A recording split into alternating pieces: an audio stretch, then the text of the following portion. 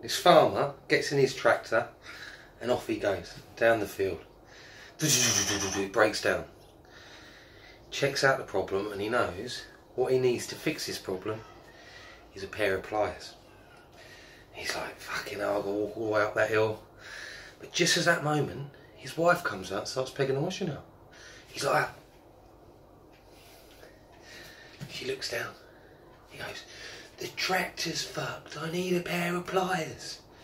She looks at him. He goes, the tractor's fucked, I need a pair of pliers. She goes, what is she going on about? The tractor's fucked, I need a pair of pliers. She goes, oh, he's fucking furious. He gets on top of his tractor and he's like, the tractor is fucked, I need a pair of pliers. She gets on her basket.